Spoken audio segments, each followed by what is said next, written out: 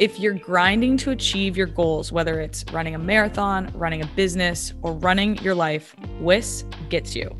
WIS is a tax and accounting firm that goes beyond the numbers, and we're super pumped to be partnered with them.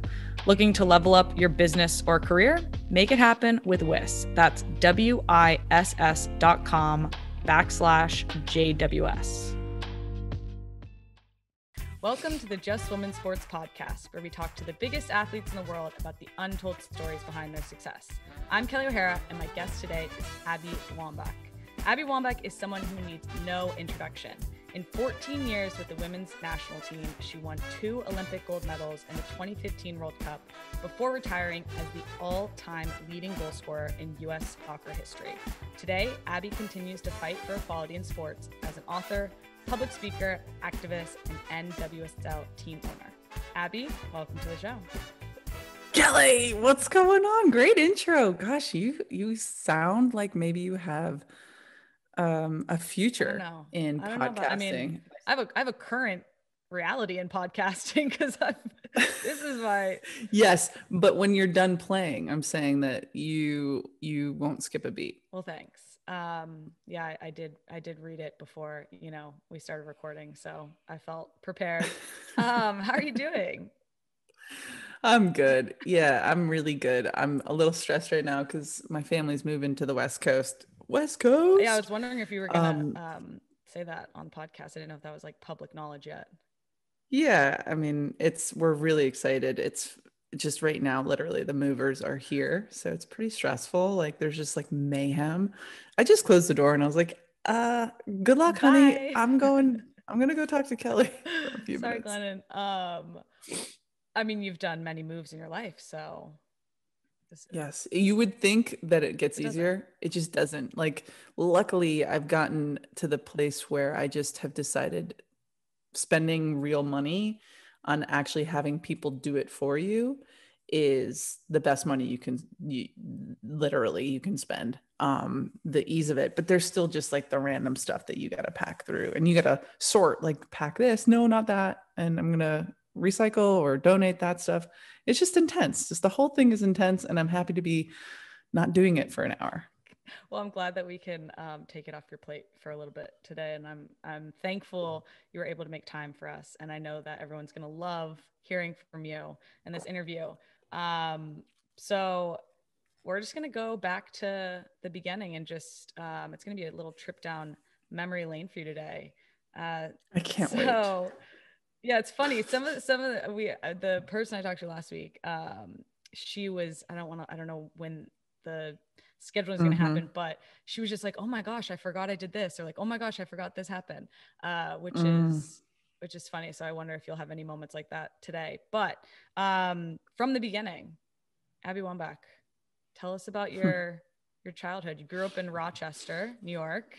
Yeah. You're one of 7. Yes. So what was child abuse? Don't have more than like 3 or 4 kids. I love you. I'm grateful because I'm the last one, right? Like I wouldn't want them to have stopped, but it was hard for me being a young kid. Too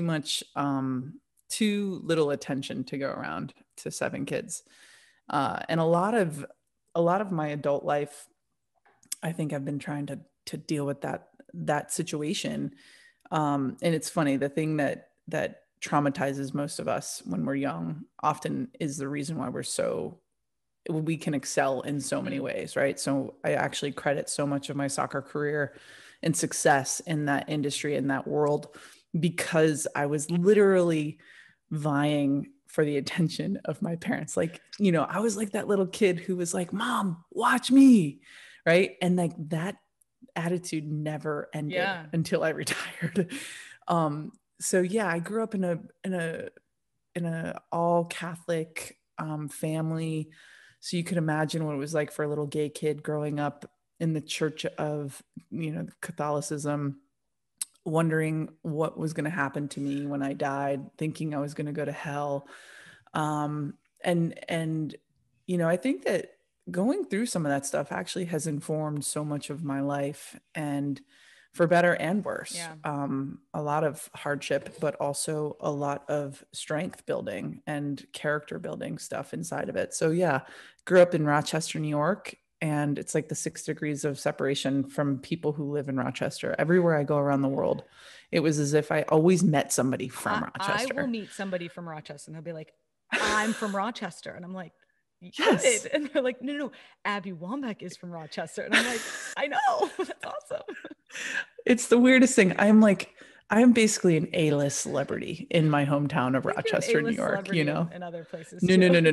no. Not even close. But when I go home, it's like I'm like the pride and joy.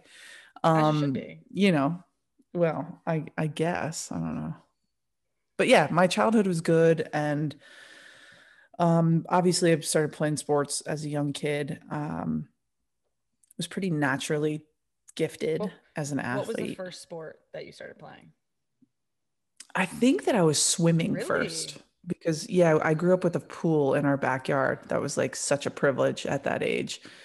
Not many kids or not many of my friends at the time had that. And so, you know, I complain a lot about having so many older brothers and sisters and everything. But what's interesting is that I think that watching them being really young, like an infant, and going to all of their sporting events impacted me so much. Like watching them and I don't know, I just think that this thing inside of me started to build. So I was like 2 years old watching my brothers and sisters like jumping off the diving board in our backyard into the swimming pool. And I was 2 years old and I was like, I'm going to go do that, you know?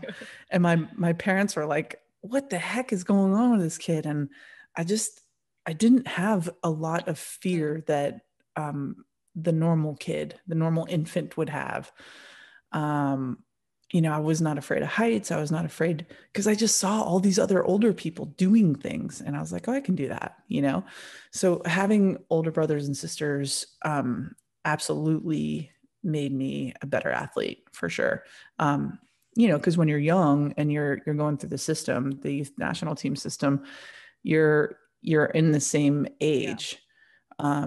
But when you're in high school, you're usually the youngest player. And so like all of that felt very natural and normal to me. I was never like too intimidated by older players. And then when you get to the senior team, you know, you have like Mia Hamm across the locker room and I'm like freaking out, you know, but there was a part of me that had already been through that kind of hazing, so to speak, you know, where you're the youngest and you're trying to figure out the whole culture. Yeah, well, it seems like that was your childhood. That was your upbringing. You were always the youngest. You were always probably the last person to do something in your family. At what age did you start playing soccer? So you swam first. Was that because your mother was like, we have a pool in our backyard. My child needs to know how to swim. I don't want her to drown. For sure. I'm sure it was definitely like by necessity. Yeah. Also, it was just like, it was there. Sure. And all summer long, all of us were always just like in our swimsuits and in the pool in the backyard. And I think that like before I like could really walk well, I could swim. Like, I don't know. It was a kind of a weird thing. But then any kind of sport that my brothers and sisters were playing, I was playing. Like I was just a little bit smaller than they were. And one thing that I actually credit them is that they never really let me win. And that pissed me off. Can I swear on this this podcast? Yes. Okay. It pissed me off and it started to develop my competitiveness. I can imagine. And actually, Kelley, I'll give you this. I wouldn't say this about many people, but I actually think that you might be more competitive than me.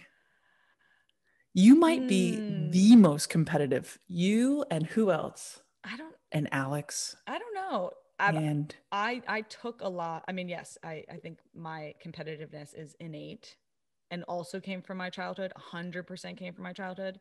But I feel like we're definitely on the same level. I don't know. You took it way too seriously. You were always so pissed whenever like something went wrong or a call wasn't made. Oh, the faces. Gosh. Anyways, I'm making them now.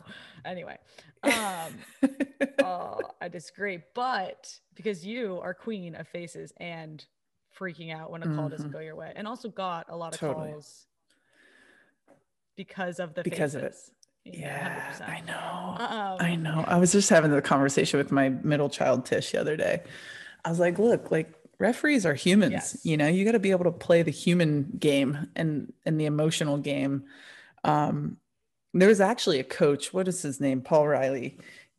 A way that he scouted us, he would say, whenever my team would play against his, whenever Abby talks to the ref, you have to say something directly after her to the ref. So you get the last word. Do not let her. Yes, do not let her get the last word in. I was like, oh my gosh. He's smart. That's smart. I know. It just means that I was so obnoxious and just silly, trying to like get any edge I could. I'm not going to argue against that because I agree. Yeah. So when did you start playing soccer? How old were you? So I was 5. And, you know, it was one of those rec league teams. I think we were called the Red Stars, actually. And it was co-ed. And I just like was better than everybody else, like just factually. And I scored, and it's so weird. I know this because when I scored 9 goals every game, they would put me in goal. There was like no mercy rule. So I would score 9 goals and then they would put me in goal. So I couldn't score anymore. So my first 3 soccer games, I scored 27 goals. Like that's what it's my claim to 5-year-old fame.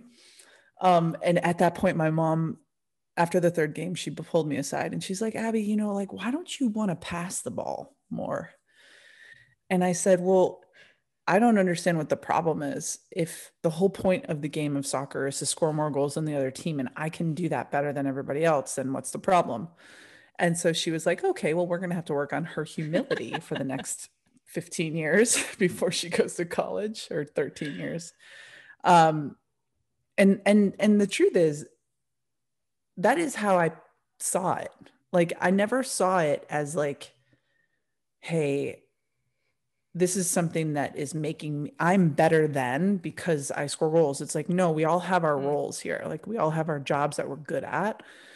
And from like 5 years old, you know, and I think that I, of course, had to get a little bit more team minded as I grew older. But, you know, when I was young, I loved scoring goals. I loved dribbling, and I loved dribbling past people.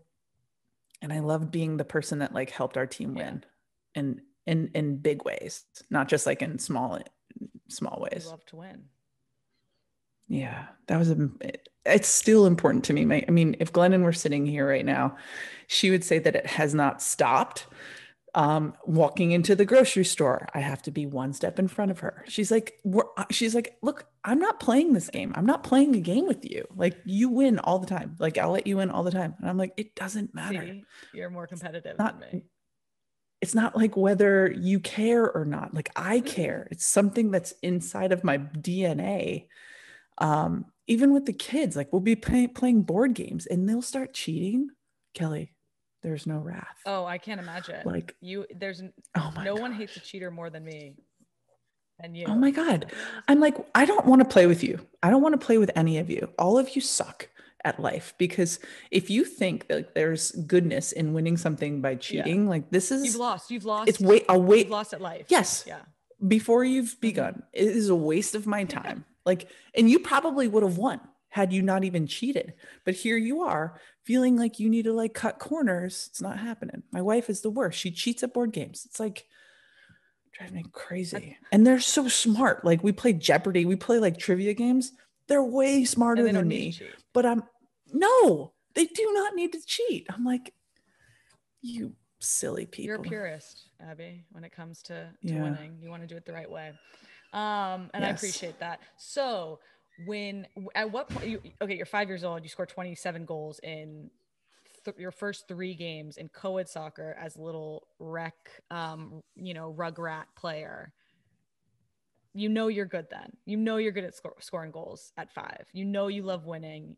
You know you're the best on the field at that point. At what point were you like, soccer is the thing I'm going to pursue. Oof, that didn't happen until college. Really? Yeah, I didn't really love it. I played sports because of the people. I like being a team. I like being on a team. It gave me an identity. Yeah, we're so similar. I was the same way, but continue. I Yeah. apologize. Yeah. No, it's all good. I loved showing up somewhere. I mean, partly because of my big family. I feel like I was bred to be on a team. A lot of chaos, a lot of noise. It's taken me to be out of a team at learning how much I interrupt and how freaking obnoxious and loud I am. Like I'm an affront. Like I am offensive to Glennon.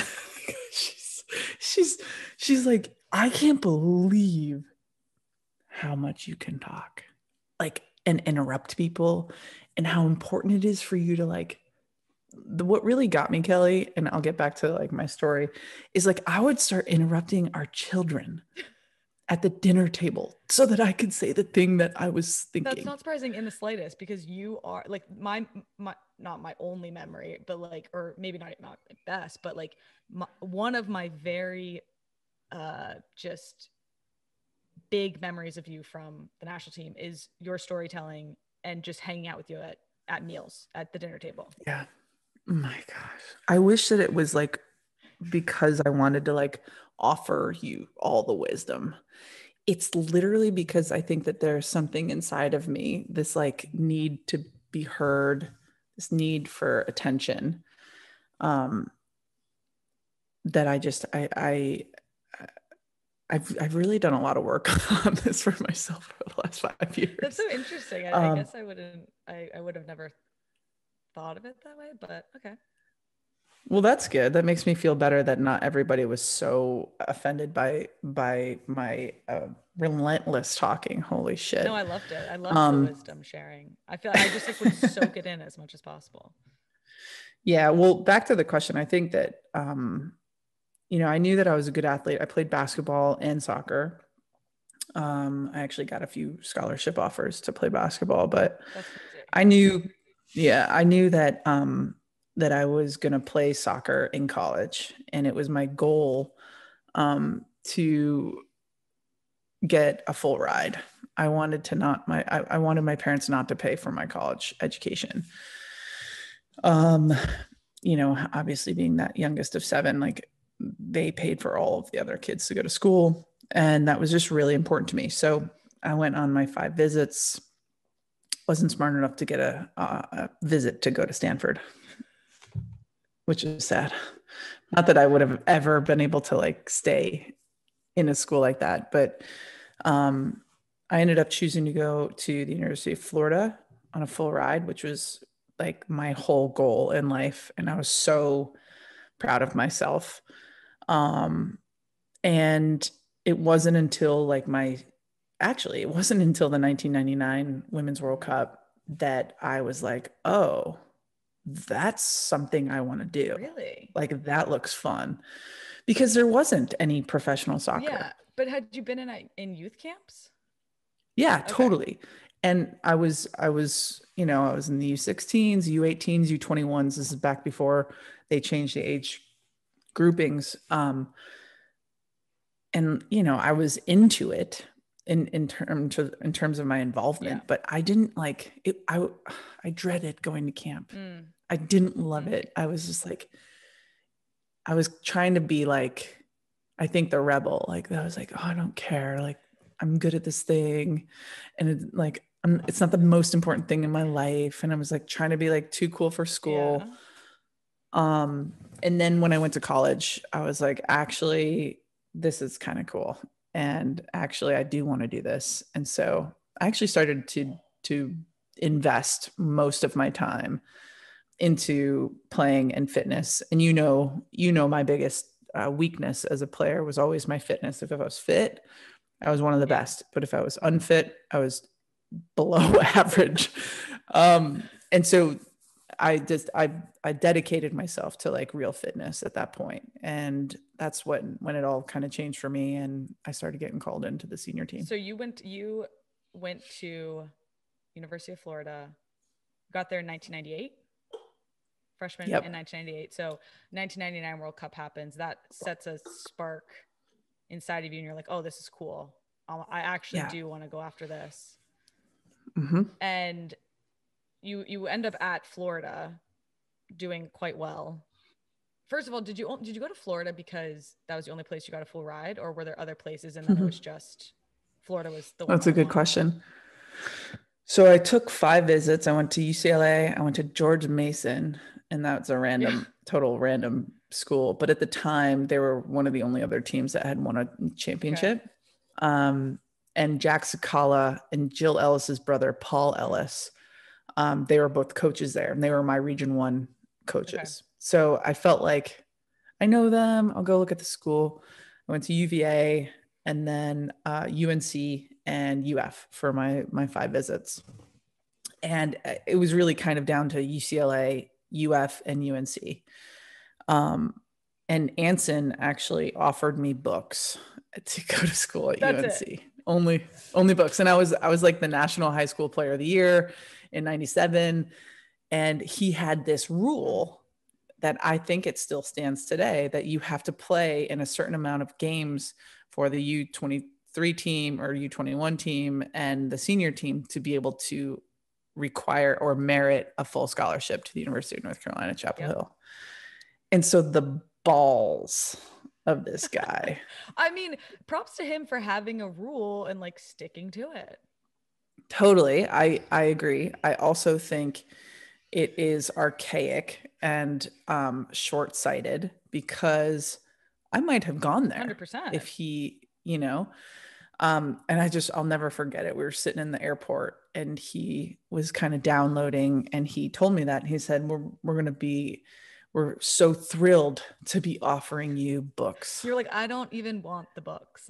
And to his face, I said, I deserve a full ride, and I'm going to go to somewhere that is going to give me a full ride. And he said, well, good luck to you. See, props to you for sticking to your guns.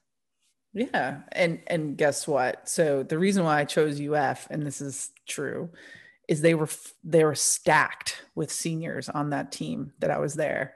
And so my freshman year, it would have been stacked with seniors. The team had only been in existence for 4 years when I got there as a freshman, and we freaking beat UNC in the finals. Like, whatever, Anson. You should have handed him a book afterwards. Here's your books. There's a stack of books. There you go. That's good. That's awesome. I love that. And I do think that that rule, I don't know about still to this day, but it was around when I was looking at colleges. But you go and you beat them in the national championship. We did. It felt so good. We did. Oh God, it felt so good. Especially because the year before, in high school, I lost the state championship game, which was the biggest heartbreak of my life to date. Yeah. Senior year. My sister. That's the biggest heartbreak. Yeah. Of my life, not to date, up until that point. Okay. Oh, until that point. I was like, wait. You're like, actually, I know that's not true. Okay. I could name a few things off of the top of my head that would nullify that. Loved your high school. Jeez.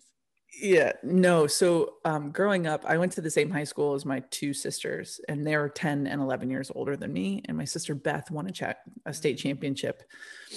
And if you win a state championship, you get your name on the gymnasium wall. And I watched that when I was like 10 years old. I watched her name get put up on that wall. And I was like, oh my God, this is incredible. It was like my Olympics. Yeah. So my whole childhood goal was to get my name up on that wall. And I'm in my senior year. I'm one of the best players in the country.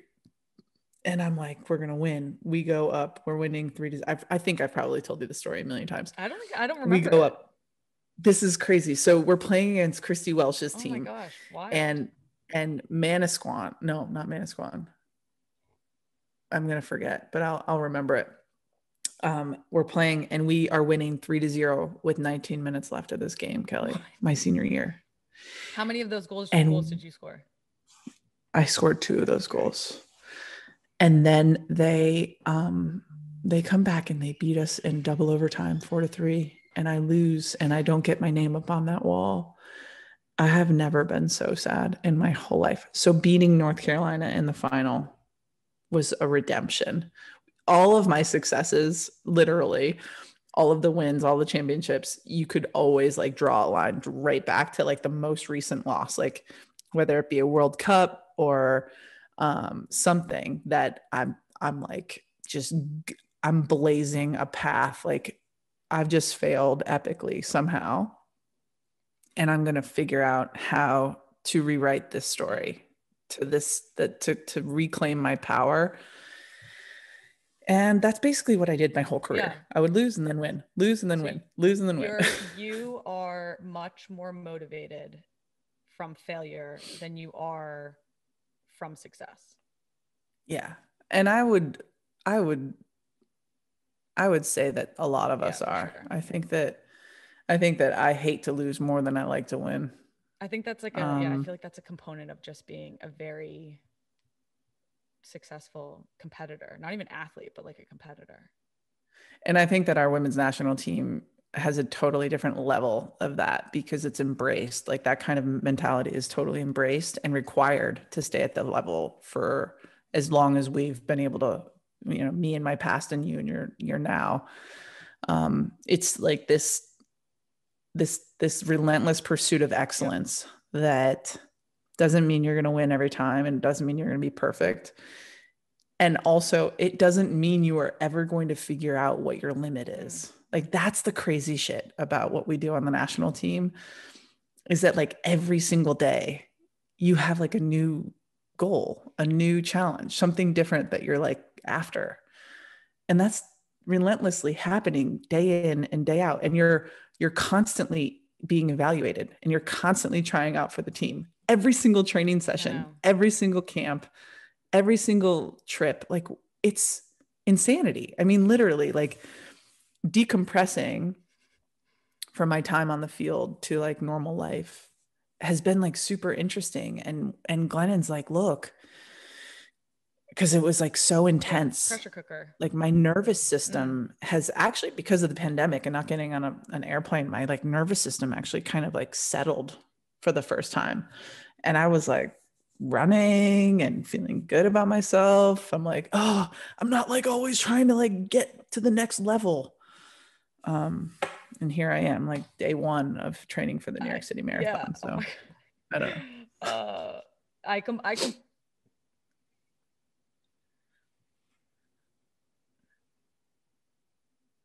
Sure.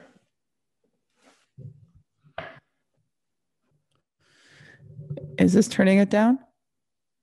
Hello, hello, hello, hello, hello, hello, hello. 1, 2, 3. Check, check.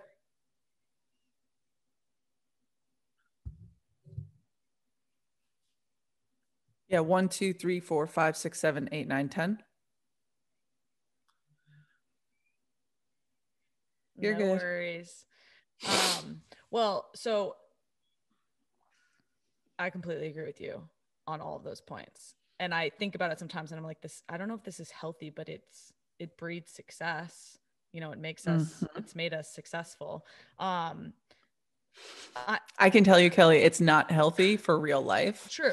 It is really healthy for and required for what you're doing and the road and the path that you're down, but you don't need to be as wild in your retirement. You'll be able to calm down just a touch, but you'll still have a little bit of, you'll bring the good parts of it, a little bit of craziness left over. Yeah.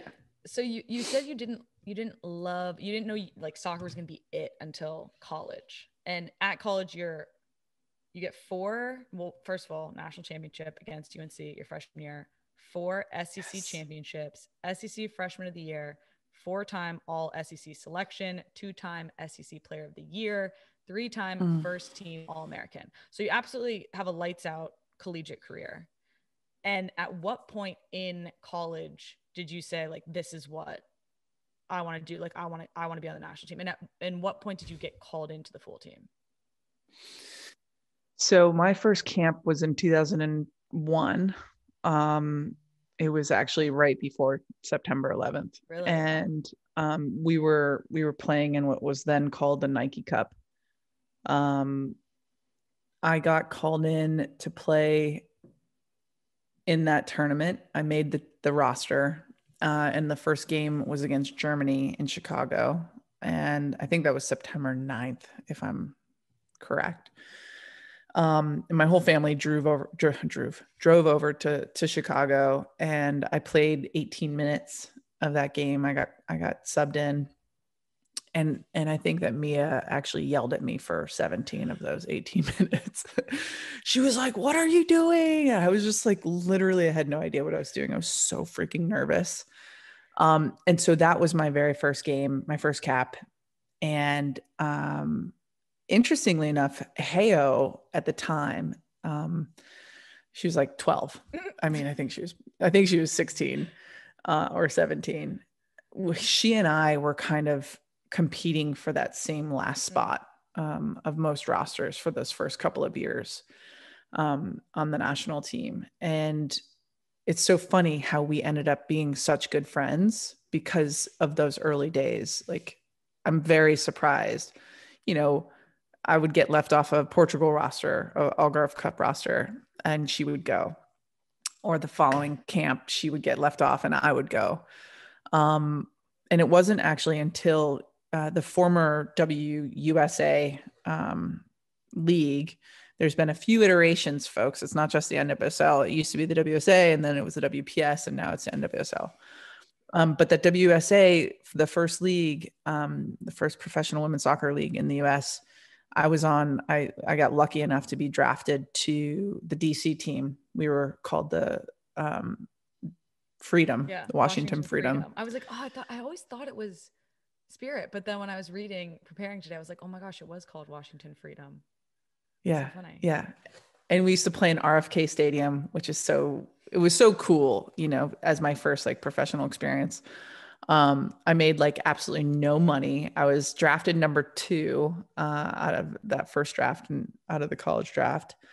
And I was pissed, of course, because I'm a competitor. I wanted to go number 1, but I would have been drafted to a team that 2 other really strong, powerful forwards were playing on.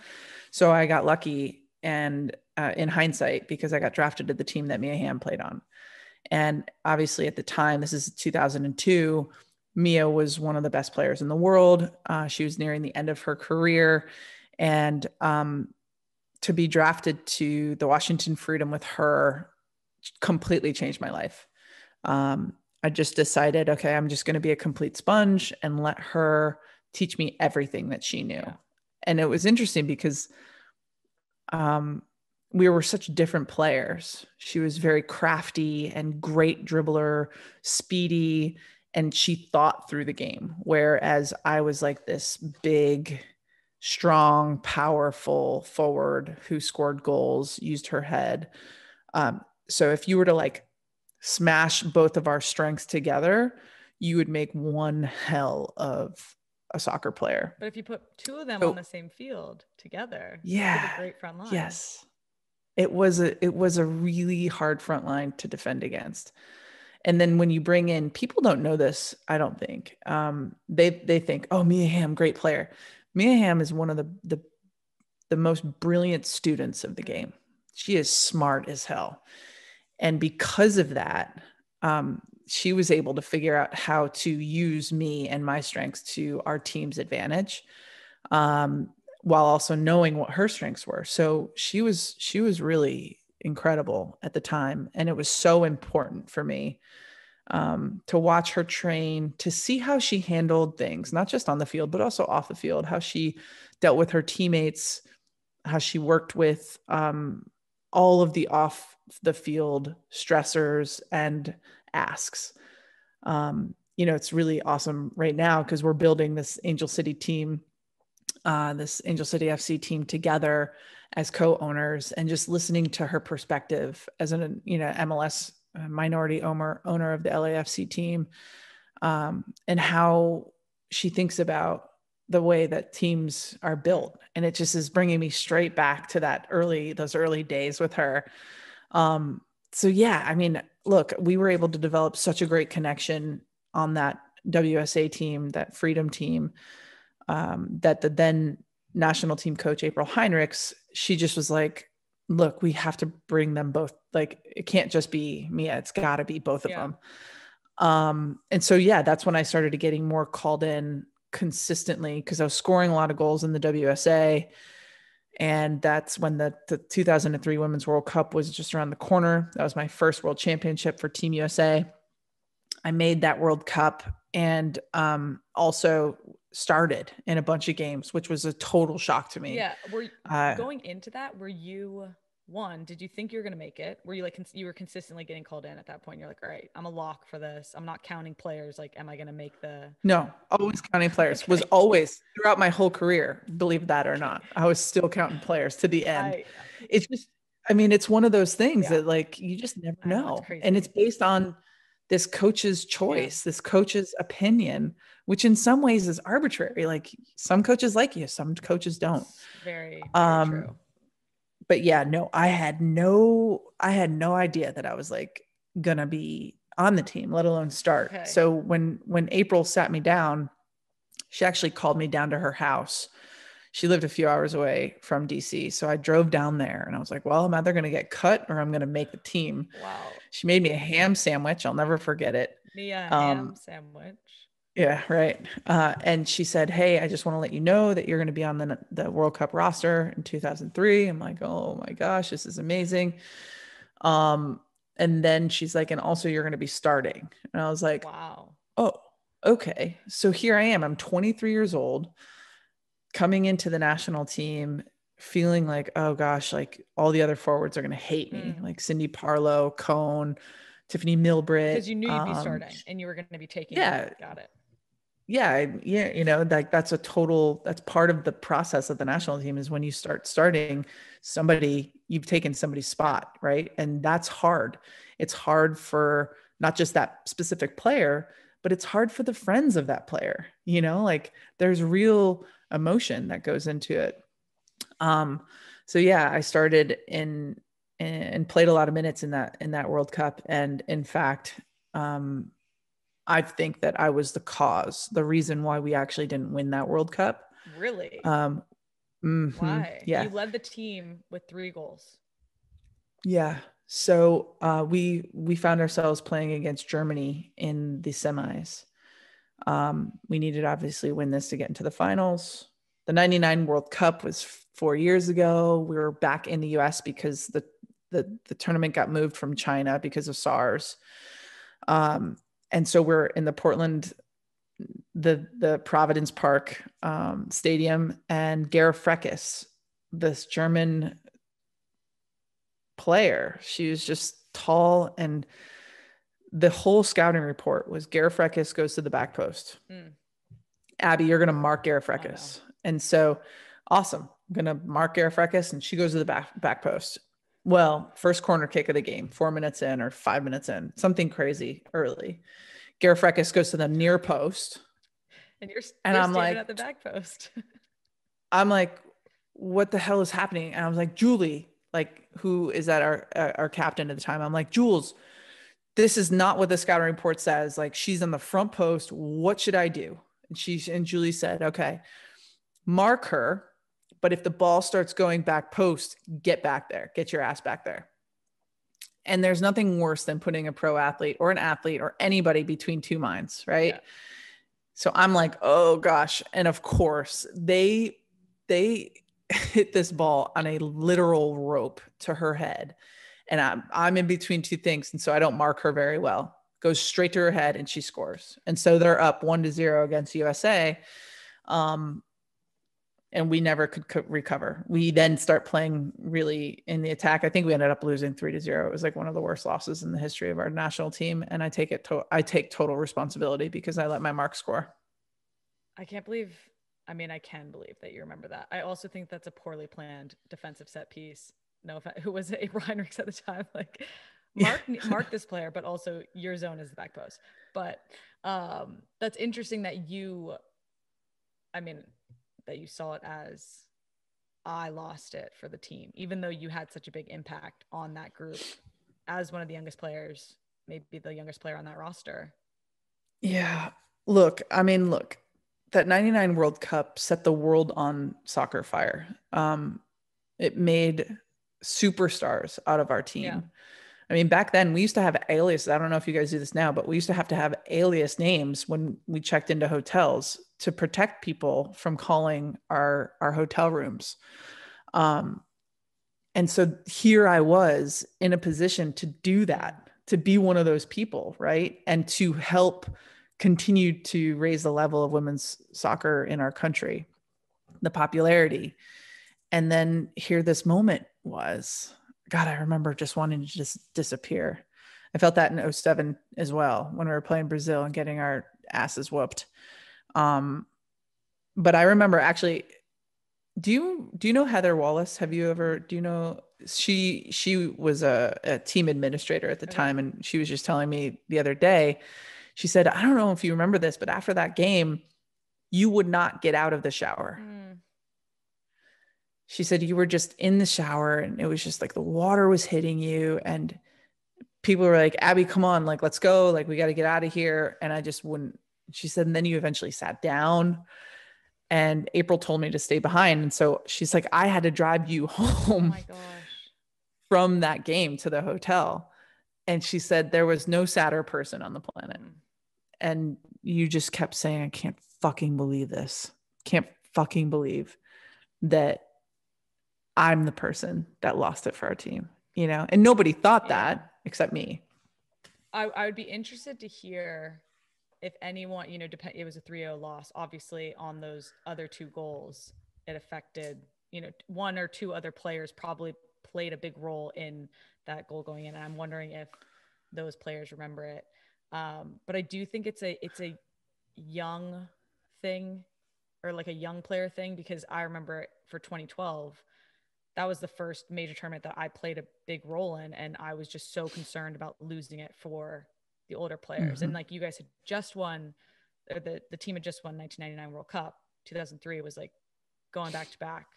And I can also, I can understand not wanting to get out of the shower, because in the moments that in 2016, I was like, I don't want to leave the locker room because then it's real. Like, if you're still there, it hasn't happened yet. Like, totally, you don't have to face it. And once you leave, you do. And I even stayed in Rio after we lost, because I was like, I don't want to go back to the US because then it's really real. Yep. So I get it. Yeah. Geez. Totally get that. Well, thanks to Heather for offering or staying back and giving you a ride. But yeah. So like 2003 doesn't work out. Do you guys get third? You medal. Yeah. We played Norway in the 3rd place game and beat them. So I got a medal, but who fucking cares about 3rd place? Do they even give a medal out at World Cup? They do. It's bronze. It's technically called bronze, but nobody cares about bronze medals. All right. Well, 2004. Or at least on our team. Yeah, I know. I literally like whatever. Gosh, that's so bad. But it's not bad. So 2004 turnaround. Next year, you have an insane year. You score 31 goals, 13 assists for the team. You finish 4th in the FIFA Player of the Year voting, which is incredible for a player that young. And you win Olympic gold, and you play US Brazil in the final. It's a tie game. You're going into extra time. You score a header in the 112th minute to win gold. This is and I didn't realize, like, I don't remember this. The one thing I think I remember from that World Cup or Olympics is I'm pretty sure Heo hit the post either in the semis or the finals and like should have scored, and watching her bounce back, but not to take away from your big moment. You score, is it a header goal? Corner kick. Yeah. And first of many big goals against Brazil. So what was like, do you remember that? You obviously remember that goal. In the wise words of Beyonce, don't try to lessen yourself for the world. Let the world catch up to you. True leaders know that. To be successful, you have to set the pace and run your own race. And sometimes that means running a race inside an empty stadium. WIS is a modern tax and accounting firm that cheers on the underdog. They're the coach you need by your side to support all your business needs. Whether you're looking to scale your business, sell your business, or just you have questions, WIS is your one-stop financial expert. They're also into tech, entrepreneurship, and, well, obviously, Beyonce. Expect the unexpected at WIS. That's WISS.com/JWS. Yeah. I remember the goal. Well, mostly I remember it just from watching it. I don't actually have like a recollection of it in my memory. Yeah, my memory sucks. I feel like I've done some serious damage to this brain. That's probably true. But I credit all of the goodness that happened in 2004 to that 2003, that locker room that I spent some time in, disappointed in myself. And you know how I get when it comes to like prepping for world championships. I just got so intense, so focused, and so fit. And luckily I really bought into my fitness that year because it mattered, and we needed it. We actually went into overtime for the last, the semis and the finals. But that moment was really huge for me. Especially because that specific game, I remember having the feeling of the defender who was on me that game. She just never let me get to the ball. She was just always there. Always. She was tall and strong like me. So I couldn't really overpower in that way. And Lil took the corner, and I remember Julie Foudy looking at me, and she just looked at me and she just said, "This is it." And at the time, it was known that this was going to be Mia and Julie's last tournament ever. And I had just spent, the last however many 9 to 10 months, however long the difference was, thinking, okay, I'm sending them out with a gold medal. Like that's the only way they get to retire from this game is by winning. And here it was, like, we've got a few minutes left in this game. And Lil sends in this ball, and I overran the ball on purpose because I needed to get the defender underneath it. And it gave me just enough space to be able to jump. And I remember blacking out before, like, as the ball crossed the line, because actually there was a girl on the goal line and she headed it, but it went up into the goal. And it went in, and then so there's a little backstory. So a year prior, we were in the finals of the WUSA championship, and my team ended up winning.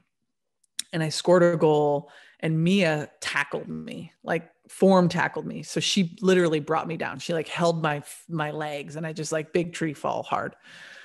And so when I scored in this, it wasn't golden goal, which is so sad. Like freaking, let's just do golden goal. Like, come on. Yeah. I scored, and I started to celebrate, and Julie Foudy happened to be like so close to me. She like tried to like hug me, and I just threw like literally like a little mosquito. I was like, off, I'm just going to run.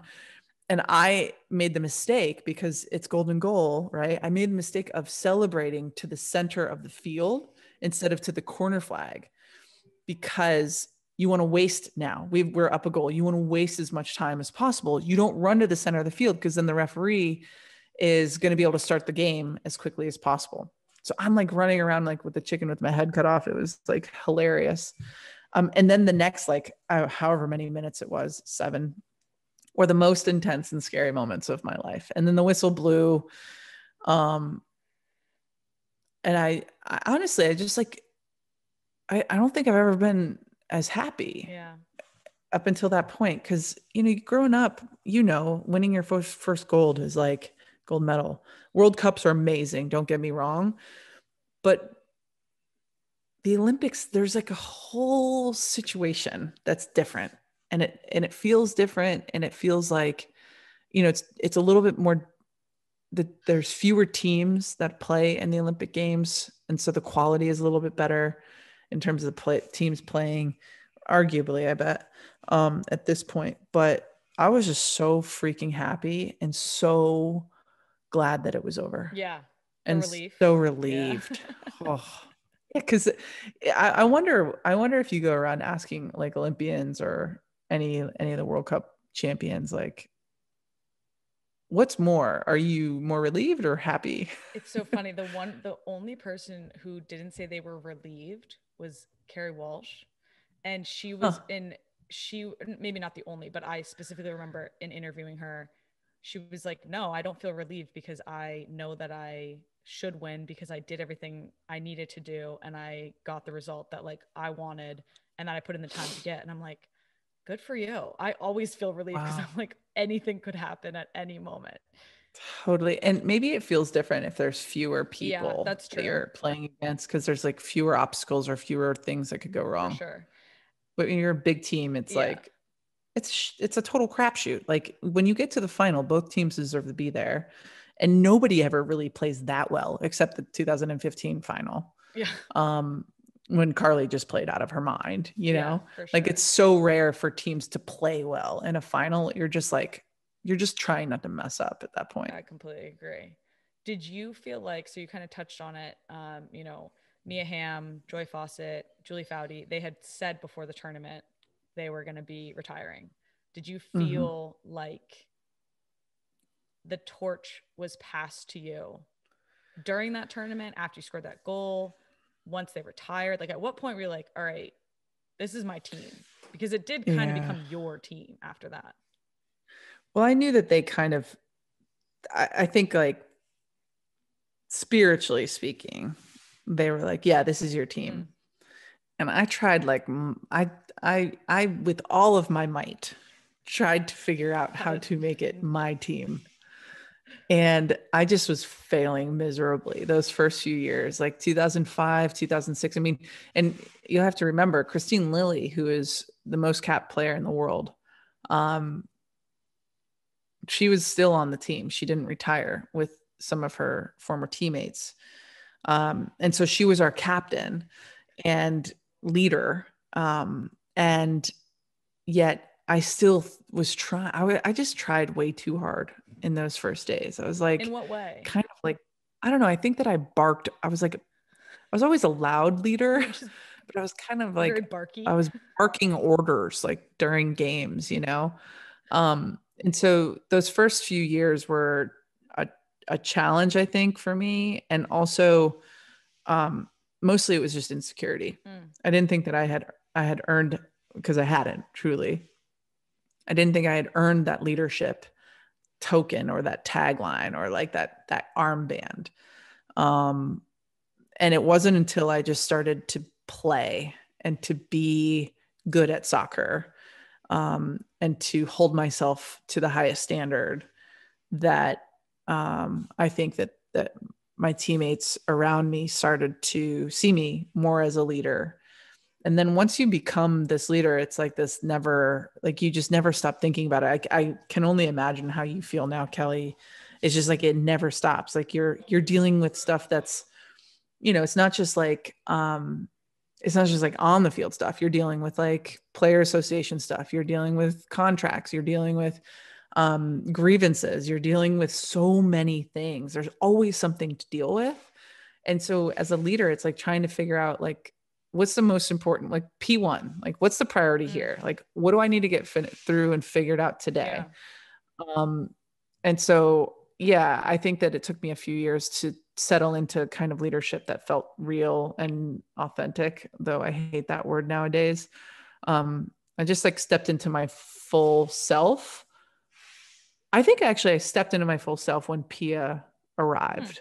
Interesting. I didn't really understand how to be a leader because the only leadership I really saw was, I mean, I think I was just trying to be what I wasn't. I was trying to be Julie Foudy. I was trying to be Carla Overbeck. Um, and that's not me. I wasn't like them. I was different. And as all of us Yeah. are, and we all have to uniquely figure out our own voice as it pertains to leadership. What about Pia, do you think made you come into your own as a leader? Or do you think it was just Pia signified a moment in your career where you had realized who you were, the type of player you were, the person you were, that sort of thing? Well, I think that '07 World Cup informed a lot of the rest of my career. I think I made some leadership mistakes. I don't think that I handled, I don't think I handled certain situations right. With Hope getting benched in the final or in the semis against Brazil. And then we go on to get crushed 4-0. And then, Hope steps to the mic and says what she says. And then it's just like this huge drama and huge story in the press. Greg Ryan gets fired and then Pia gets hired. And so I think that tournament actually defines the lack of leadership that was happening. And this is not to diminish Lil, because Lil is one of the best players I ever played with. But I think that when you are a really good player, sometimes it's hard to evolve into a really good leader as well. Those two things aren't always in unison. And this is also not to say that she wasn't a good leader. It's just way more difficult when you don't have your buddies around you like she did for all of her career. And so when Pia came on board, I kind of wrap up like 2005, 6, 7 years as like my early failure leadership years. So if you're a kid out there wondering if like you could be a good leader, but you don't think that you have what it takes, or you have not been successful at it as of yet, like, let me tell you, it's something that you can learn. Like, leadership is not, you're not just born a leader. Yes, I believe that certain people have more inclination towards it, have more want to be it. But yeah, when Pia showed up, I just remember the first meeting, she started playing a song, a Bob Dylan song called These Times Are a Changin'. And I remember for those first, because at the time, we had just gone through this huge drama with the Hope controversy, and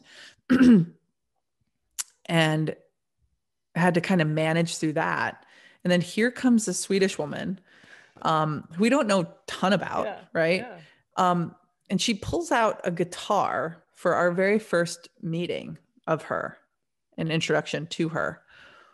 And at the time, I just think that maybe we took ourselves a little too seriously as a team. Truly, I think, we had like so many freaking rules and so many ways in which we operated, because it was hounded. It was like pounded into us as like youth national team players. Like, well, in order to be on the national team, you have to suffer, like suffering.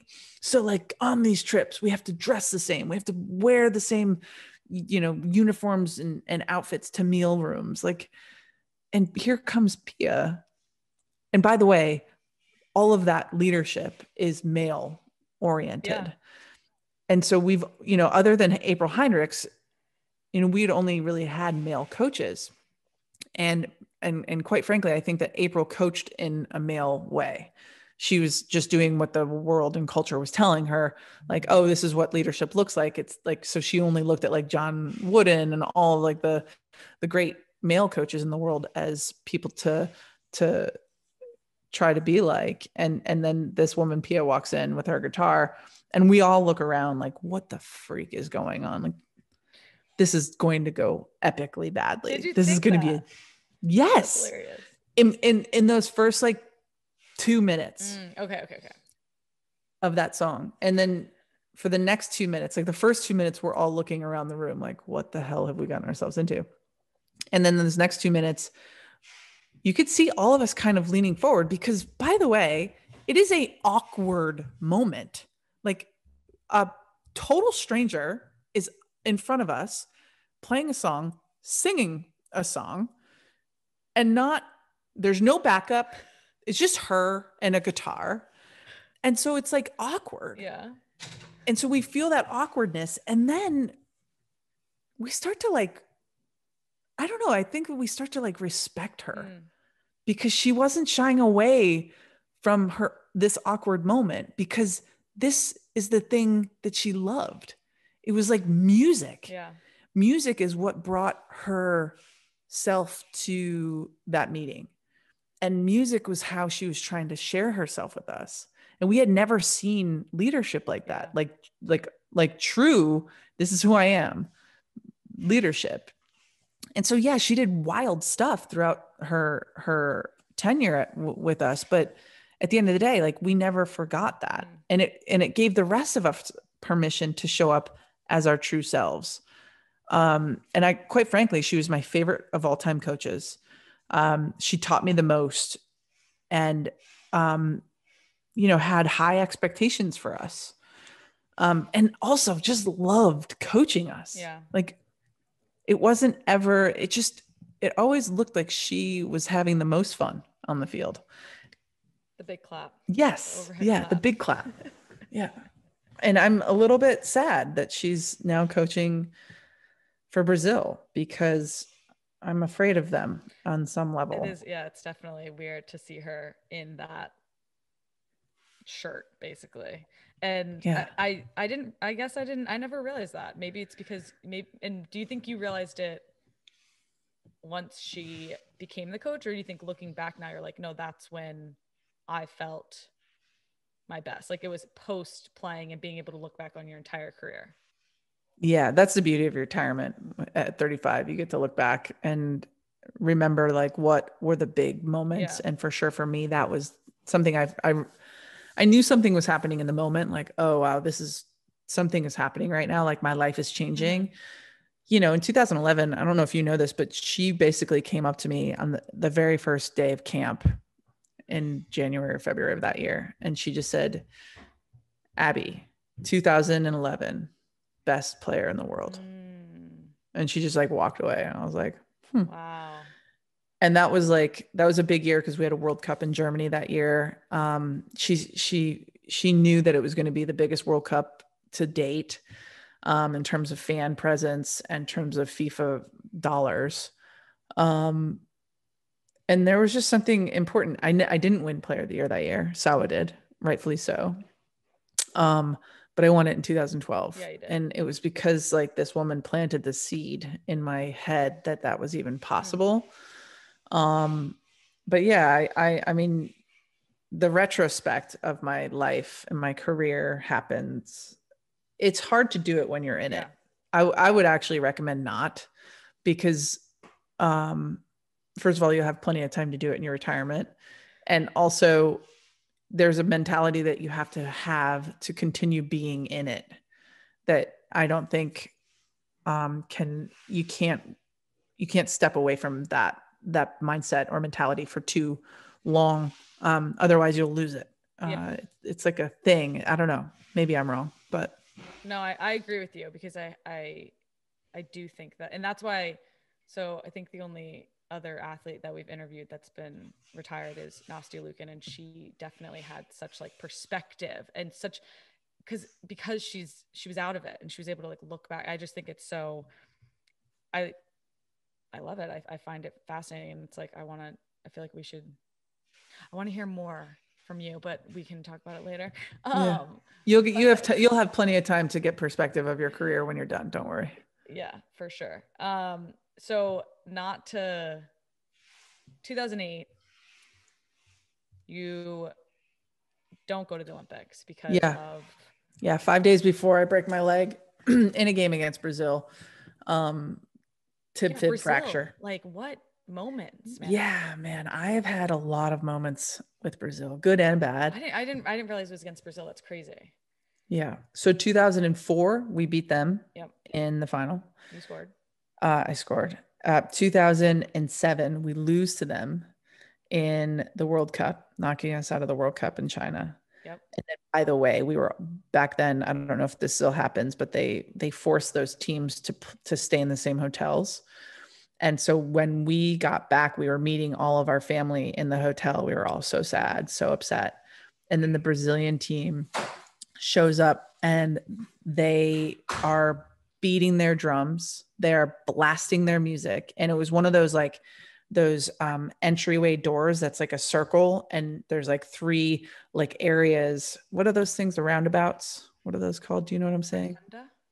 It's like a big door, and they got their entire team. I know what you're saying. Yeah, they got their entire team inside that door.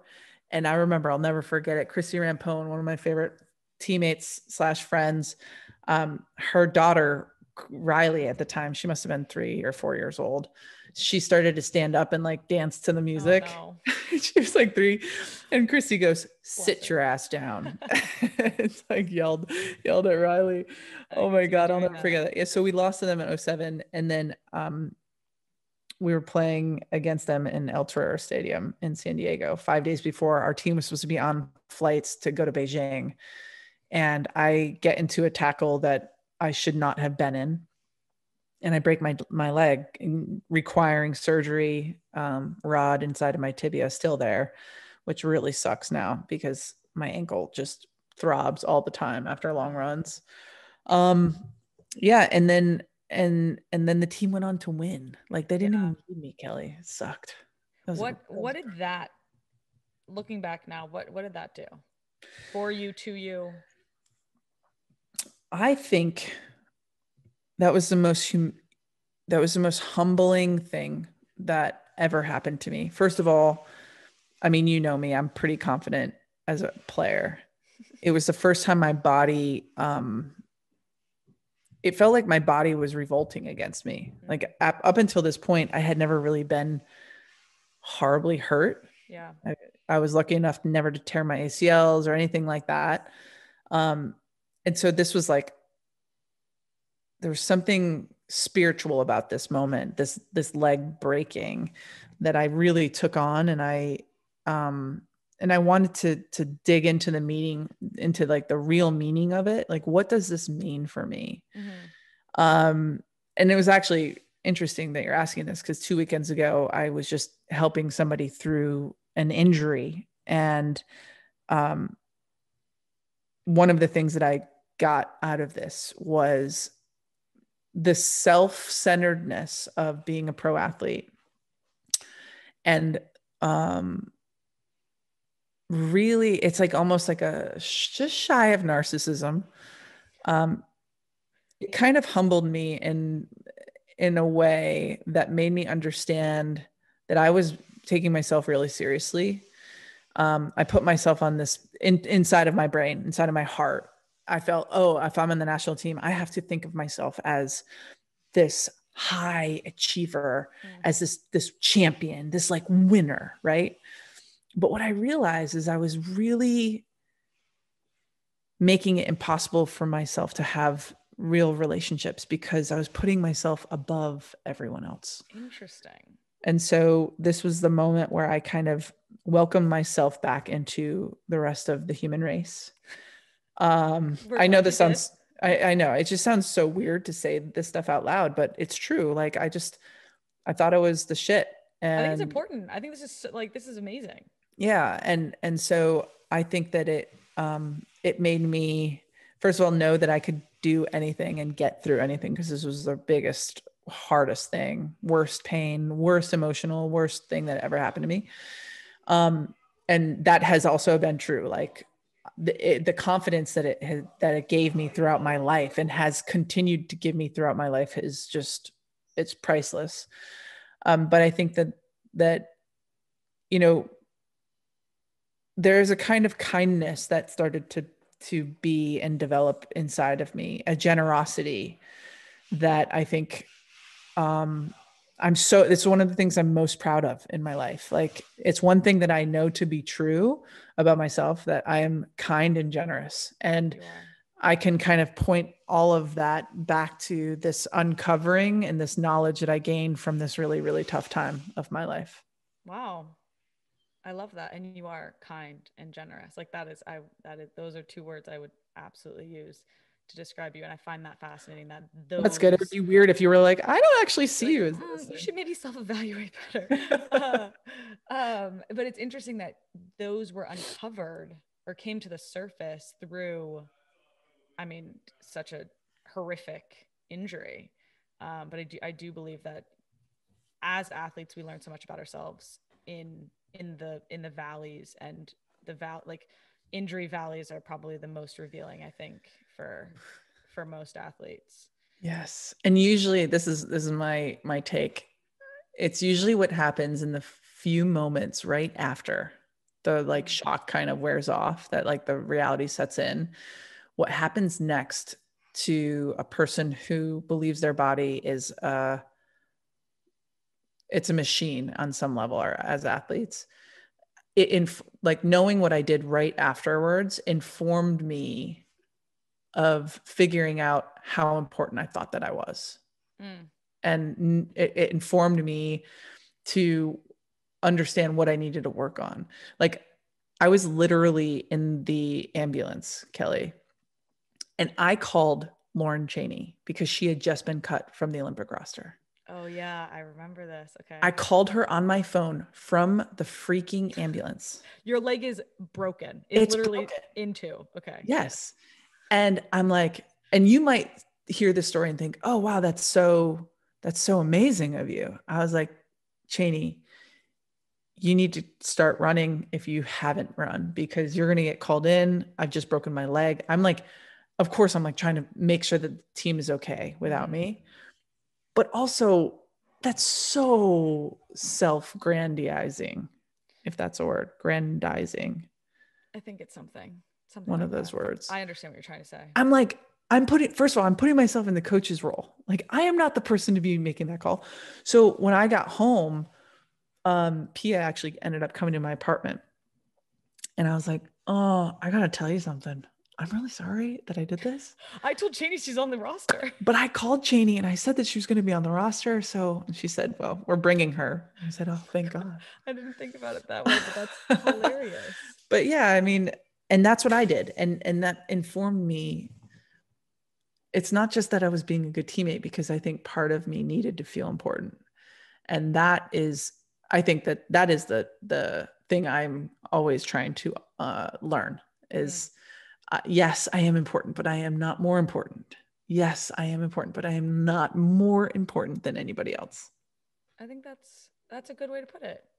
Everyone is important, but no one is more important than the next person. Totally. I agree with you.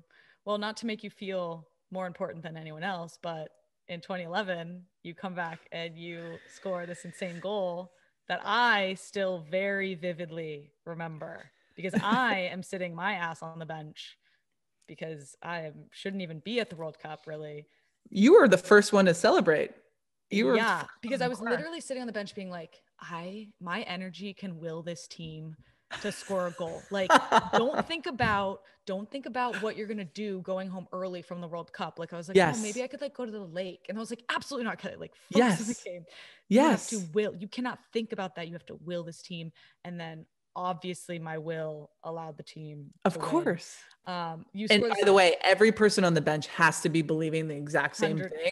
100%. Otherwise, if there's a break in it, then we don't score that goal. I firmly believe that. Totally. I do too. And you could feel it on the bench. And you score, at the time, it was the latest ever goal scored in a FIFA competition in the 122nd minute of overtime.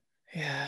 And to me, that goal, that win, even though we went on to lose that World Cup, or come in second, which is losing, that moment was what propelled us to a different level of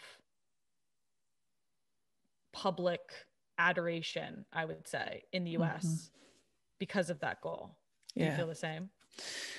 Yeah, definitely something happened then. I don't know if you remember this, but after World Championships, usually we have to fly to LA or to New York City to do a media tour. And we flew to New York City. I remember Heyo and I sitting next to each other on that flight home.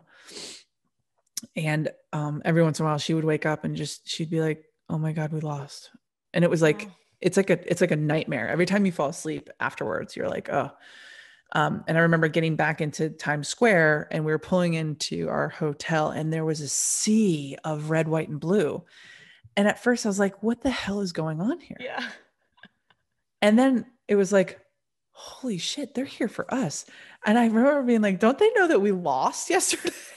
I feel like everyone was saying that on the bus. Yeah. And I think the reason why I tell this story is because, that goal that we scored against Brazil in those like waning minutes, seconds, really, it did bring a level of popularity back to women's soccer in this country, to a similar level that I think you felt like in 99. Mm-hmm. Though 99 felt different because it was like the first real like big time splash. 2011 completely changed my life as I once knew it. I became more recognizable in the world, airports and restaurants and whatever. And I kind of feel like it was like that push that allowed more investment in the game. That, you know, now that the way that the team is rolling and sponsorships and money is coming into women's soccer, I do think that was a big catalyst. That was one of the catalysts. Like 99 was a catalyst, and that 2011 goal was huge, you know, because we did it under these crazy circumstances, against all odds. And I don't know, I just think that a lot of people will remember where they were when that moment happened. And like a lot of people, like, I don't really remember the moment itself because it was like so extreme. Yeah. I mean, do you remember like the day after Pia called us into our meeting and we each had to individually go around and like tell our own personal experience of what happened or the stories that they're hearing from back home? I thought that was so freaking cool because I remember that. I remember being able to like really live that moment because I mean, we didn't win anything. We still had to play. Yeah. We had to play games, you know, like that wasn't even the semifinal. That was the quarterfinal game. We still had to play France in the semifinals. People don't know that. And then we lost in the finals in penalty kicks, and it was really sad. And I'm convinced that we lost in those penalty kicks because we had to go into penalty kicks. I mean, by the way, we didn't even win that game against Brazil. We tied that game because that was only to tie the game. We had to actually win penalties to send us into the next round. Yeah. No, God. wait. Oh my God, that's right. Yeah.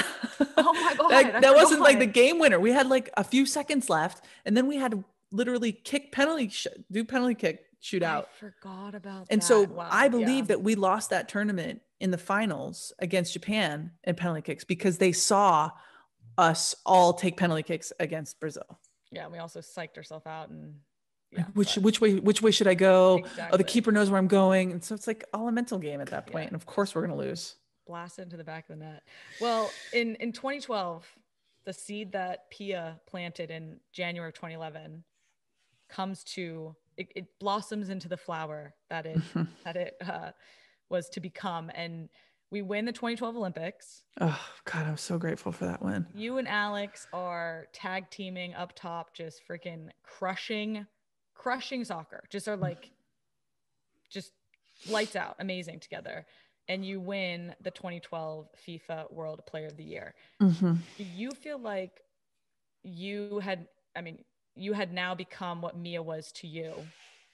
And do you think that if you hadn't have had that, you and Alex might not have worked as well together? Because I almost, looking back, I'm like, Abby absolutely looked at Alex and saw her strengths, saw what she could do, and saw how this could help her and in turn help each other and in turn. Yes, absolutely. The way that Mia coached me, truly. Yeah. I just did the exact same thing with Alex. Granted, I'm not as sophisticated or soccer intellectual like Mia was. I just knew all the things that I needed confidence-wise as a young athlete on the team, and that's all I did. I actually remember at the time Pia told me, "Do not coach Alex. Don't spend too much time coaching her." And I just didn't listen to Pia. It was the only thing that I like really disagreed with her about. Well, I'm glad you did it, and I'm sure Alex is too. Yeah, well, because it wasn't about coaching. It was just like connecting. All I wanted to do was connect with Alex. And I remember there was early days. God, it's so hard to break into the national team. It's so hard to gain respect from the players who are starting and playing a lot of minutes. And I remember early on, people would get so pissed at Alex for taking shots in practice, even like, oh, pass it. They would be so pissed at her. And I remember watching her a few times and seeing Alex having the kind of strength that I didn't have. The strength of holding a defender off, the strength of maintaining speed, and the strength of power on her shot at the weirdest freaking angles. Right. That like the angle Wild. that is so obscene, and not a single one of us would choose, oh, shoot here. No one. We choose pass every time. But I would see her do these things, these uncommon things in practice. And everybody would just be on her ass, just like, Alex, God. Oh. And every single time it was like what Paul Riley was doing to me. Every single time I'd hear somebody gripe at her, I'd walk up and be like, do not fucking listen to them. I've seen you score goals under those circumstances, and you need to keep taking those shots. Yeah. Like, it is your job to miss, and it is your job to find all the ways to score goals. Because I knew she wasn't going to be like a header like me. I knew she would have to work on all the different creative ways, like the like half chances, like the quarter chances. And Alex had this strength that she was able to pull it off in these really weird moments. And so that's all I did. I mean, I give Alex the total credit because she's the one that puts her body in these weird moments in these weird ways. Yeah, I was right there helping her confidence along to be able to build into the player that she is. But at the end of the day, like, as an older player, all you can do is like teach a person to fish. Yeah. You know, and it's up to her on how often she casts out that pole and that reel. Like, I'm not trying to like throw too many like analogies or metaphors out here, but it's just true. Like, everything that you guys have been able to create is because of you. You know, and if I were to fast forward to 15, I'm sure that's going to be like the segue to your next question, but like, I would absolutely say that this happened with you too, Kelley, like in terms of the career you've made for yourself. You know, because you've gone through ups and downs with certain coaches playing you, injuries, whatever, but like, your spirit is, I think, the thing that has kept you on the national team for so long. And the person that you are. And part of that is being able to like take on what these older veterans have learned and then spin it into your own stuff, you know, like you're spinning your own web of goodness. That's very sweet of you. I appreciate you saying that. You're making me a little uncomfortable. No, and I agree. I mean, I know I've been so blessed to be on the team when I have been, or, you know, my career has covered, and the players that I played with, you being one of them. Like, when people ask, I attribute so much to how you led, how you played, how you carried yourself. And you impacted so many people, not just on the team, but off the team as well, you know, just everyday people. So you are a big reason why so many of us younger, now we're veterans, have able to been successful and continue to be successful. It's so wild that you guys are veterans. Holy shit. It's so weird. It's still the so world weird. Just does not stop ticking. I know, it's just crazy. The freaking time is so bizarre. How did you feel going into 2015 World Cup? You obviously, you knew you were going to be coming off the bench. You were going to be leading from the bench. Talk about that, because that was your last major tournament. And how did you handle that? Because I have very vivid memories of 2015. Well, you know, it's funny because that whole lead up to the World Cup, there was just I deep down, I knew that I was really suffering. I was suffering what was going on in my personal life. My first marriage was totally on the rocks. I was basically on the road to getting a divorce. And I was just so sad. I was so sad, and I was struggling with alcohol and privately doing all of this. I mean, I'm sure you guys all knew that I was having relational issues because I wore my emotions on my sleeve. But I was just dealing with a lot of stuff, and I was also just trying to ignore it all just to get through this World Cup. Yeah. And in years past, I just relied on my athleticism and relied on my ability to play in big moments to like carry me through this 15 World Cup. And I just remember in those first couple of games, I just knew I didn't have it. I just knew I didn't have that same itness that is required. I missed a penalty against Colombia, which, God, I can't believe I missed that fucking shot. I'm so annoyed. I don't even remember that. That's so funny. I not only missed, I missed horribly. I missed the goal. And at the time, like, I think it was like 0-0. Like we needed a goal. Oh yeah. Yeah. Round of 16, anyways. Right? Yeah. Round of 16, I think. Yeah. I remember early in that tournament, not having had the real conversation with Jill yet, like how this tournament was going to go. And then as those games go on, we're about to get into the knockout round games. And, the coaching staff sitting me down and being like, look, you're going to come off the bench for us. You're going to remember, we call ourselves game changers. Yes. I'm like, all right. So this is like fancy way of saying like, I got my ass benched. And like, look, I'll be super honest. Like there are probably a handful of devastations that have happened in my life. And this is for sure one of them.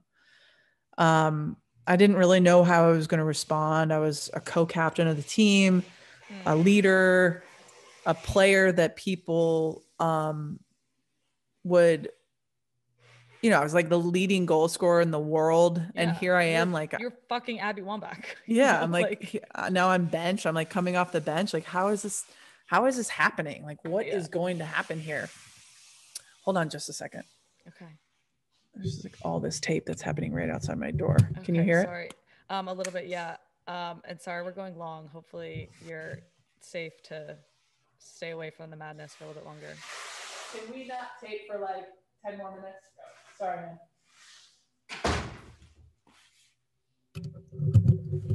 Okay, sorry. So basically they let me know that I'm going to be a game changer, bench player. And I'm devastated, right? Yeah. So I remember during the tournament. Yeah. Okay. Yeah. So I remember going back to my room and being very disappointed. I was by myself. And I think what's really important, like when life benches you, because everybody will experience or has experienced a benching in your life. Like we actually have a choice in this matter. And especially with team sports, when a person, not yourself, is deciding your fate, a coach, a manager, whatever, like when somebody takes away our power or perceived power, we have to figure out, okay, how do I replace, like, how do I find my own power again? Mm-hmm. Where is my power? And I had power in my response. And so I played out both of the paths. Like, could I be a good teammate or a bad teammate? And truthfully, like I played them out both to the end because I have a healthy ego on my shoulders. And I wanted to make sure that like my legacy, like the way that I was in response to this benching was in line with who I was as a player and what I would want to look back on and be proud of. Right. And the truth is, I wish it was like, oh, I want to be a good character. Like it had nothing to do with that. It had only everything to do with winning. The reason why I chose to be a good teammate is because I felt like that was the only way that would give our team a chance of actually winning this World Cup. Because I knew that my response would affect the team, the culture, like the locker room feel, that energy that is, at the time, like we're kind of on a roll, like we're picking up speed, things are happening. And I don't want to be a part of taking away from any of that energy. I want to be a part of adding, right? So on that bench, I decided I was going to be the best bench player that ever was, because like I said earlier in this talk, I'm a competitor and I want to win. So there I was, best bench player in the world. I was actually so good. I don't know if you remember this, but Jill and their coaching staff, they actually wanted me to be at the very furthest end of the bench. They're like, you're so freaking loud, like go down away from us. I'm pretty sure I was right next to you. So yes. Yes, you were. I We were do. bench mates. And the other reason is because I wanted them to know that I was still on the bench. Like I'm down here. So like I wanted Yeah. to annoy them enough to maybe like just put me on the field. Exactly. Like, put me in. And you know, I think I have hyper analyzed this so much. And people ask me all the time, like, what is your favorite goal you ever scored? Of course, it was the Brazil goal because that changed my life and for the better in so many ways. But the thing I'm most proud of in the history of my time on the national team was the way that I responded to that benching, because obviously I don't believe that my response was the reason we won at all. Like Carly Lloyd took us on her back throughout that tournament. You, Kelley, you went in and played against Germany, and you got in as a sub and scored a huge goal for us. You know, if they bury that penalty, like that's a totally different game. So Yeah. I think that had I chosen differently, had I chosen to like sit on the bench and pout, and that's happened before. I've seen players do that. Yeah. Then maybe when you come off the bench, like you don't have a belief in yourself. Maybe Carly Lloyd doesn't, well, actually Carly actually just believes in herself the most. True. We know that. She doesn't need you. I'm just kidding. But I just wanted the players on the field to feel like the confidence in them was it's what I needed when I was on the field. That's all I was trying to be, is just trying to be that kind of teammate. So yeah, it informed me, and everything that I learned about leadership was actually sitting there on the bench that I had yet to learn. It has that impact on my life has been so profound, because I think that I get kind of named like leader. Like I get given this leader tag because of the way that I responded. And then I get to do a speech at Barnard College, and then I get to write a book about it. And then ironically, if like you put all of these pieces together, the puzzle that it creates is me actually creating a job for myself after my career as a soccer player. In fact, you know, I've been able to make like 5 times more money in the last 5 years than I did in the 15 that I played as a pro athlete. So like, insane. And it's because of this moment. It's because of the way that I responded to this life benching.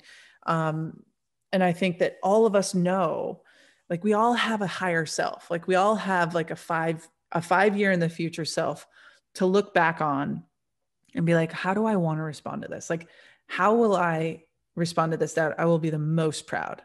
How will I respond to this that I will not cut these corners and do the hardest thing? Because truly, it was the hardest thing I've ever done in my life, ever.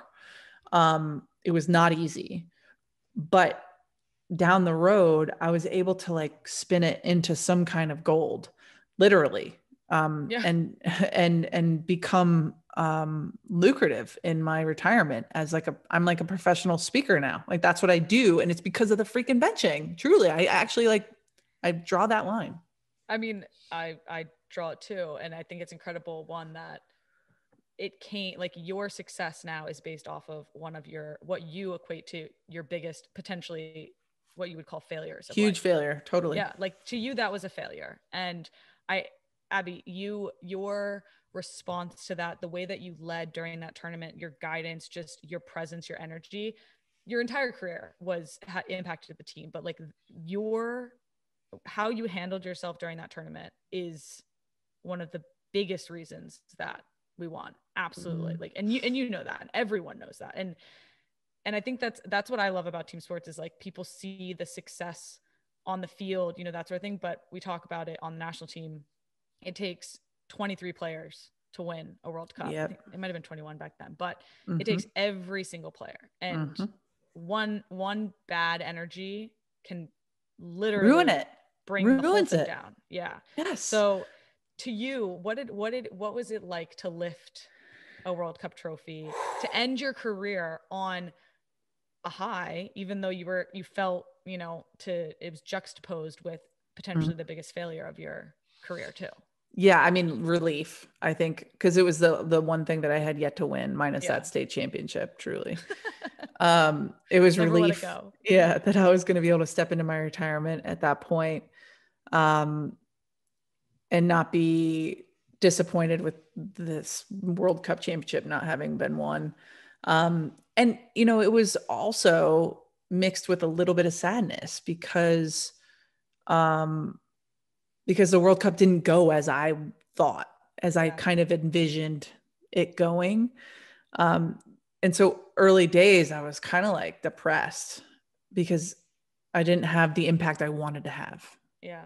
Or so I thought. And, exactly. It's just so ironic because, now, people ask me all the time, not only like, what are my favorite goals or what I'm most proud of, but the thing that like has been the most interesting thing about that time and that World Cup is, for some of the players in the team, the way I responded to that benching solidified in them that I was going to be a leader in their life forever. Yeah.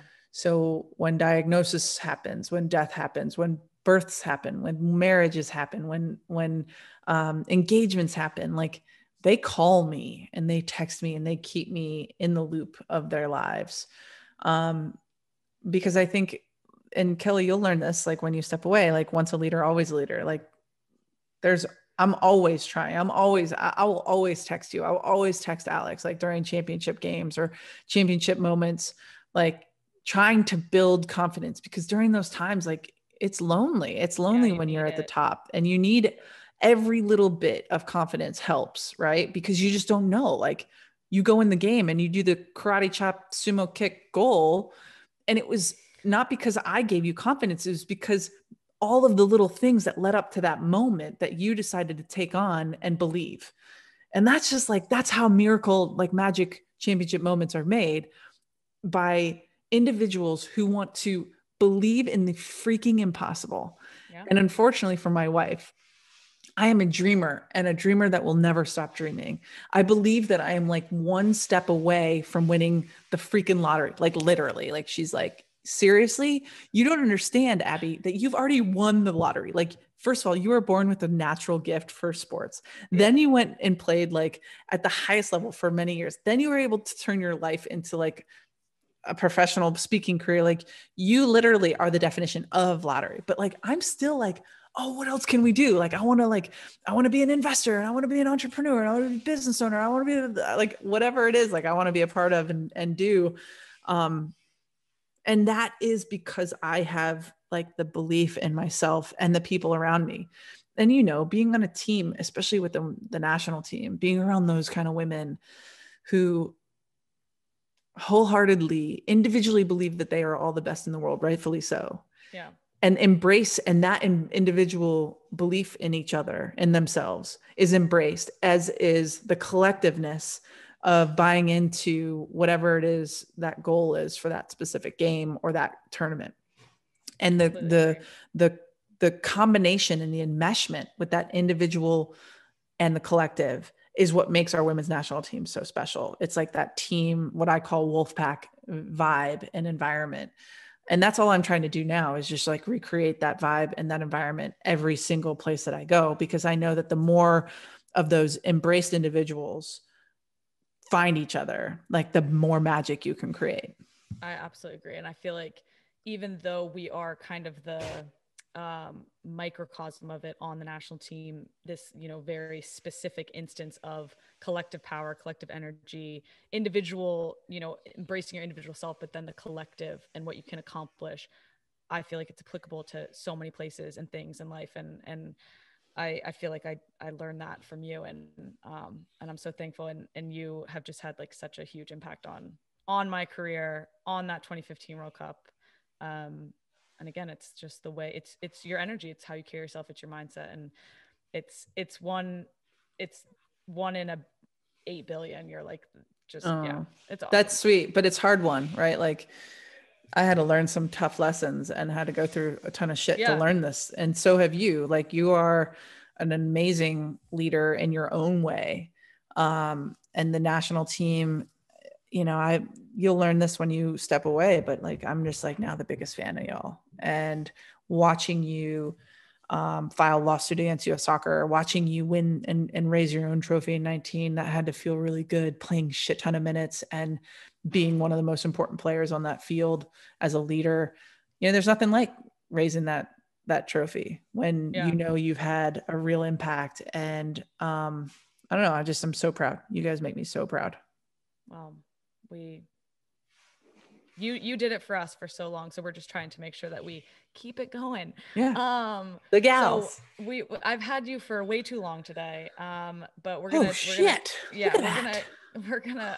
close with some repeat questions. Send you a bill. Yeah, exactly.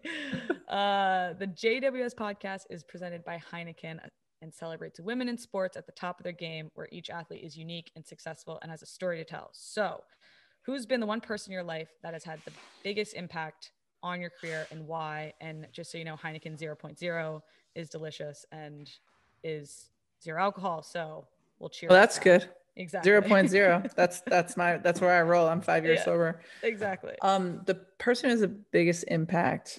Well, I have like different stages of my life. Obviously, my parents when I was young. Yep. That birthed me. And then I would say probably all of my teammates. And then now my wife Glennon, has completely saved me from my professional athlete self. And I hope that you can find somebody like that, Kelley, when you retire or I think I have. Good. And I'm so glad that you have. I know. Well, cheers to all of them. Because they, like you said, have shaped you and made you into the athlete that you were, that you still are, because an NYC marathon coming up, and the person that you are. All right. They say work hard, get lucky. How much of your success is predicated on luck? Oh, well, I think some of it. I mean, I think working hard is most of it. I think luck is some of it. Trends and forces, like whatever's happening in the world, matters. And I think feminism and women's rights have been kind of a topic of conversation. I mean, quite frankly, since the 99 World Cup for us women athletes. And it's just going to keep getting bigger and better. So yeah, I mean, it's all, for me, if I put the work in, the luck kind of usually takes care of itself.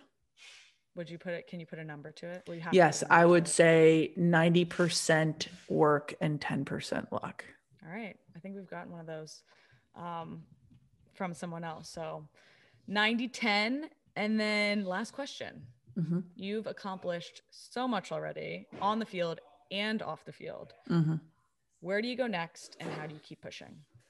I'm going to Los Angeles to be a co-owner of the Angel City FC team. And my team will just kick your ass's team all over the field, unless you're on our team, which I'm hoping to recruit you. I mean, I love to surf, but I'm Spirit right now, baby. And sorry, as long as I'm on another team, you're going down. Yeah. Well, we'll see about that in 2022 when we field the team. Well, I love it. Abby, thank you for the time today. Thank you for everything that you've done for me personally, and for the women's national team, for women everywhere, for the world. You're amazing. I love you dearly. And keep crushing life. Love you, sister. Take care. Happy to be on and do this. Keep crushing it. Sometimes to succeed, you can't do it alone. You need a team that understands your business on a personal level. WIS takes a progressive approach to help you win. Think less calculators, more conversations. WIS is a proud supporter of this podcast and the JWS community. To discover how WIS is more than just an accounting firm, visit wis.com/JWS. That's WISS.com/JWS.